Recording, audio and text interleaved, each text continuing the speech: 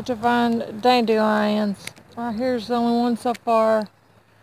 But I came out here to find them this morning because I want to go over my dandelions with you.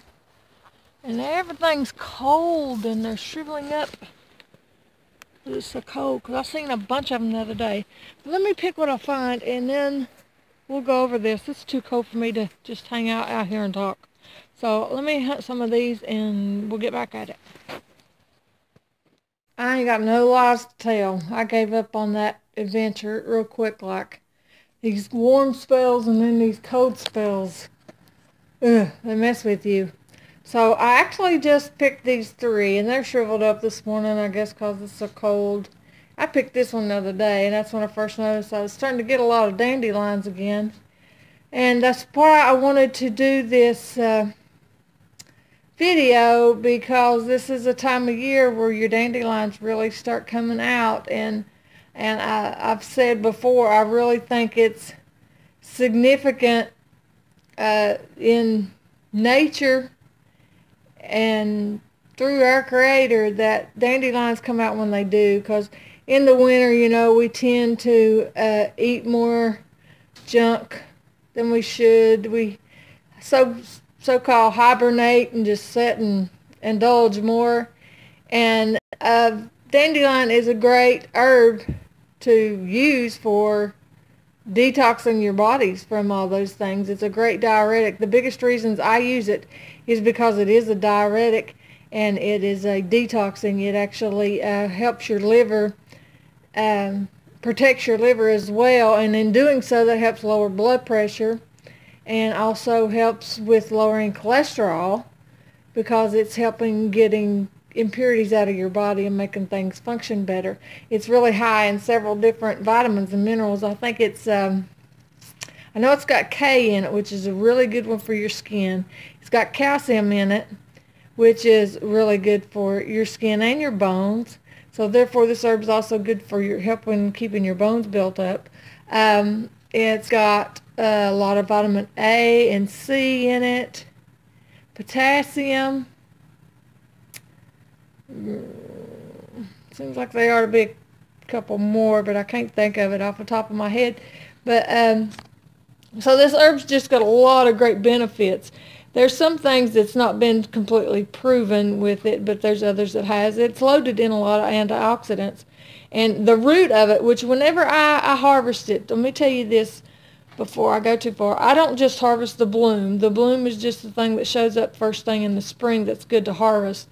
Later in the year, when the leaves really start coming out good, I harvest the leaves and I put them in my salad. Sometimes earlier, it just depends on how well the leaves look.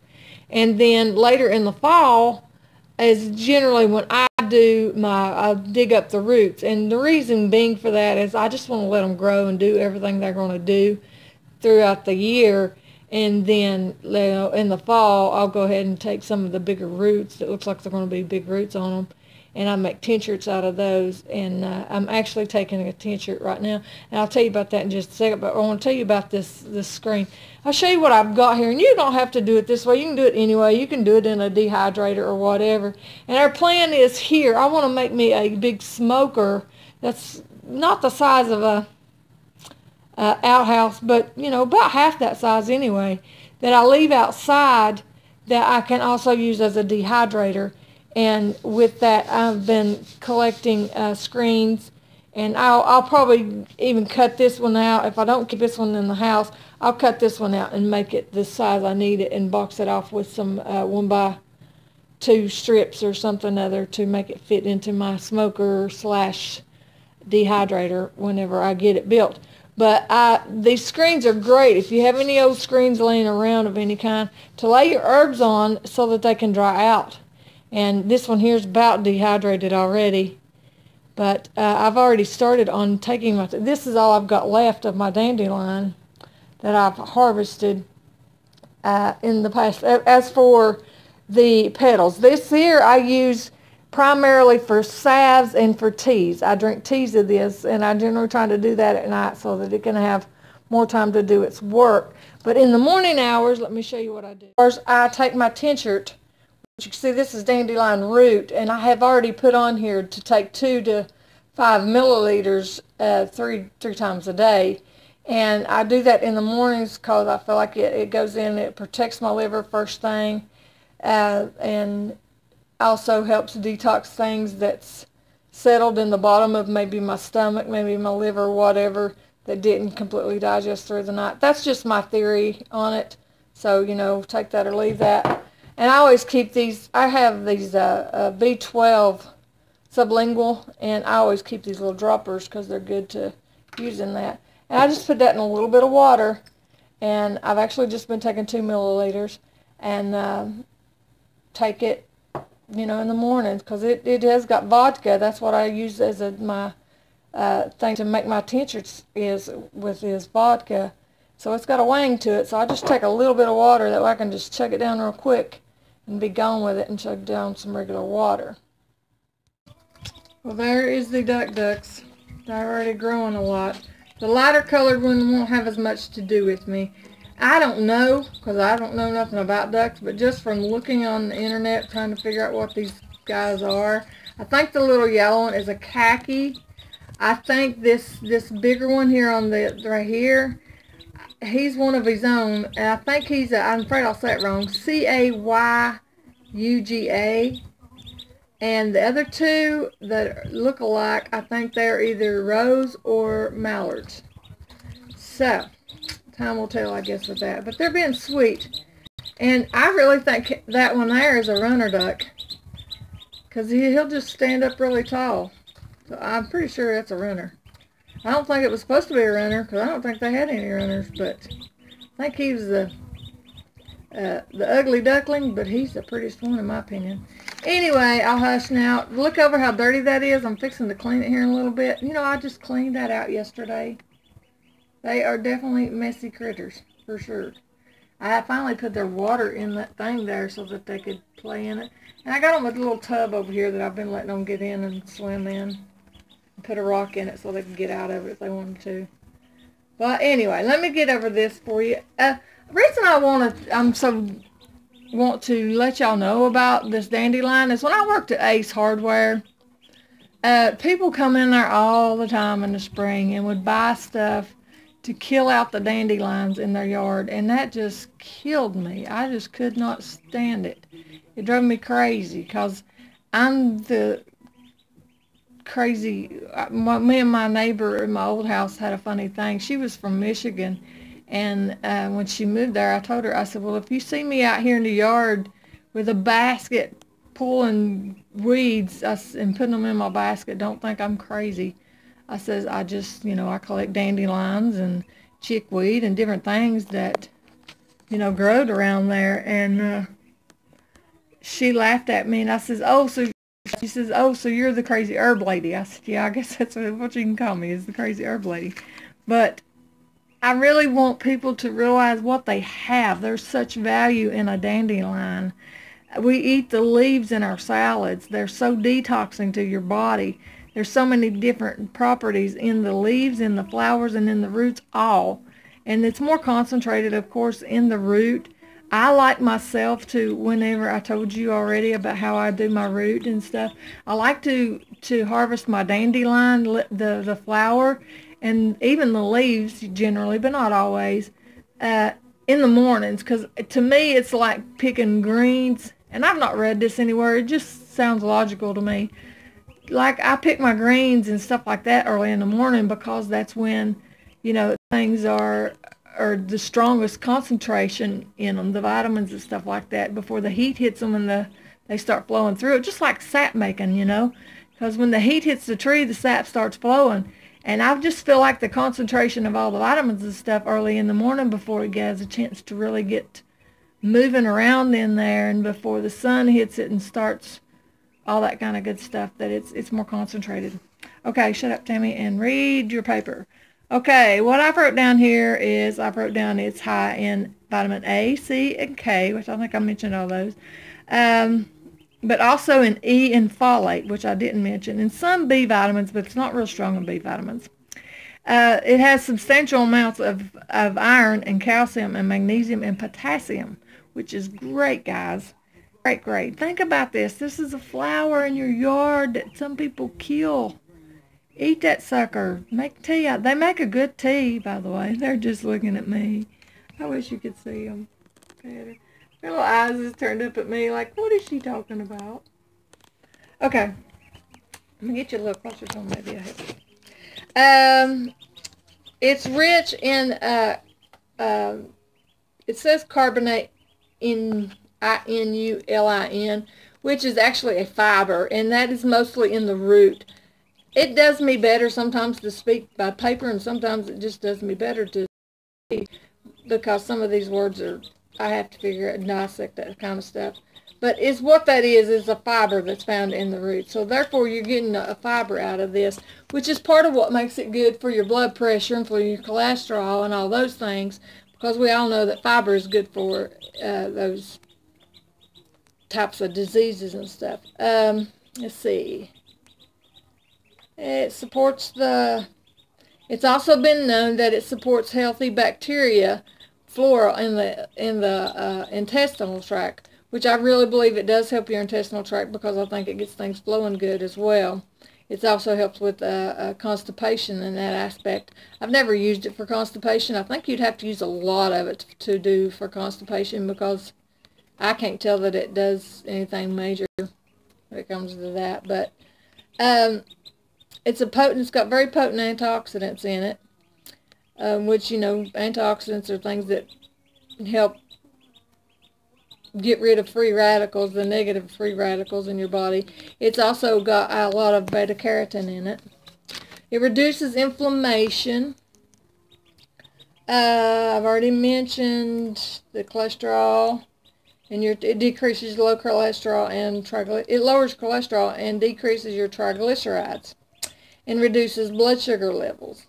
Some of these things have not totally been proven, but they suspect it in mice and stuff like that.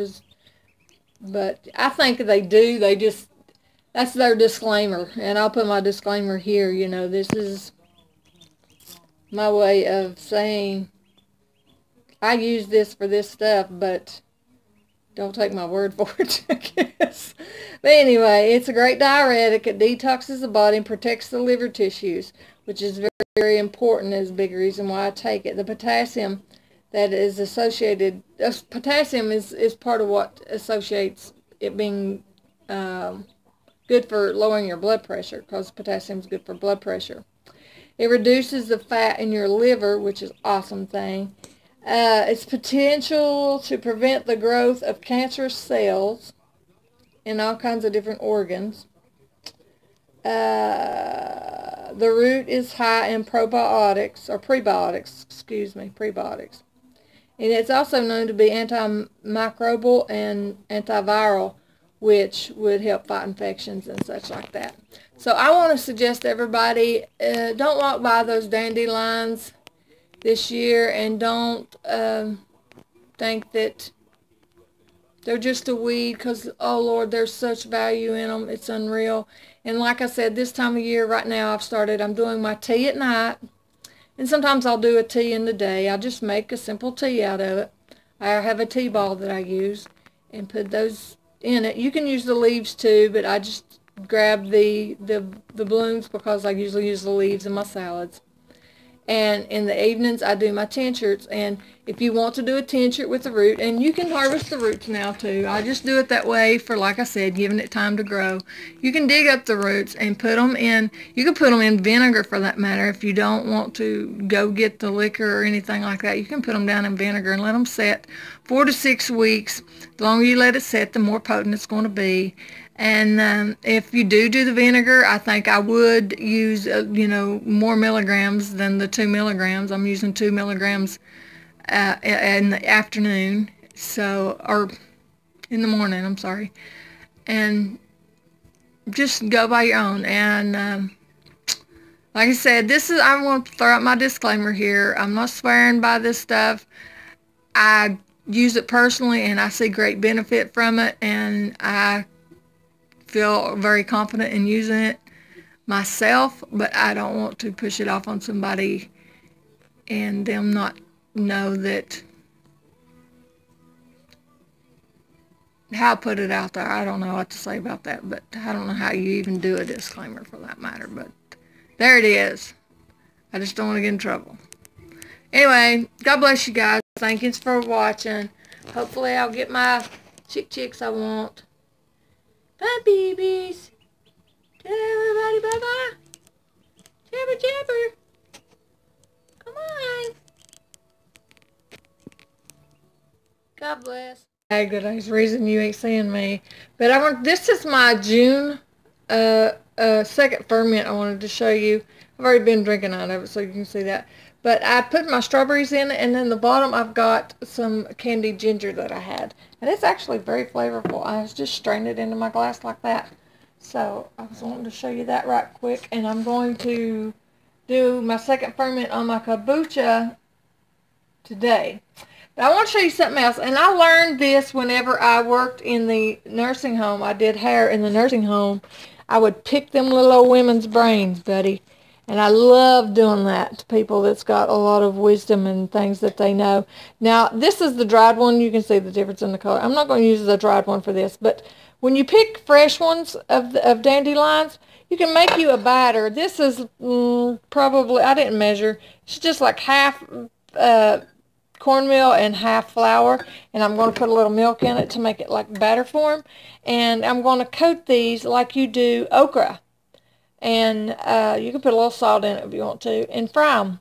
And some of the little ladies up there told me about that's what they used to do, is they'd fry dandelions. And I'll make them here and show it to you. There's my tea ball. Yeah, there's my tea ball. Just unscrews and put your dandelion inside of it and put it in there. And one day I want to show you what I do with when I make bulk tea. I'll show you that one day too. One here. And I like to do them better when they're in this form, they're the closed form, than I do when they're open. You can do it either way, but I don't know, it seems more like a fried okra to me if I do it that way. Let me go and grab this now and show you. Just stick it in your oil. Pause this and I'll get them all in there. Here they are, guys, in here. And see, like I said, when I worked at the nursing home, you know, I talked to them about things. I let them know, you know, how I like to collect herbs and realize that there's a lot of foods out there that's growing naturally that we don't have to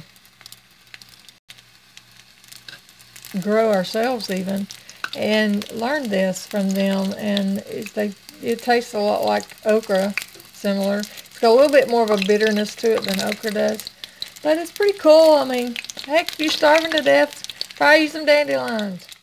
Guys, you can also add stuff like cayenne and different seasonings to this, garlic or whatever, to that batter. It'll help make it even better. Real quick, I wanted to let you know, in case people want to go ahead and start this and you don't have a tea ball or whatever, you can take a coffee filter, put your dried, you know, they don't have to be dried. This is just the way to preserve them. Put your dandelion in here, get you a piece of string of some sort or something to tie it up, and I'll show you. Okay, I just pulled it all together and tied it up and put a string on it and put it in your coffee cup and use it that way. I just don't want people to feel like they're limited because they don't have certain supplies. Because when I first started doing this is what I did, you know, and there's nothing wrong with that right there. Make sure your string's long enough, because I bet I didn't cut mine long enough. And make you some tea, guys. It's good for you.